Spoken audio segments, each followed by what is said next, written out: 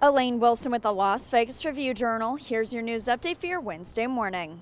One person is dead after a crash involving a Metro Police vehicle. The person rear-ended a patrol car around 3:30 a.m. this morning on Las Vegas Boulevard at Serene Avenue and was pronounced dead at the scene. The officer's injuries are not life-threatening. A police mannequin will be on display at the Mob Museum after it helped catch a suspected killer. Police put out the dummy in February to find the killer of two homeless men, and Shane Schindler attacked the mannequin with a hammer.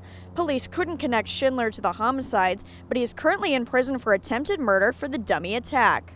And budget cutting through Clark County School District was halted Monday after an accounting error.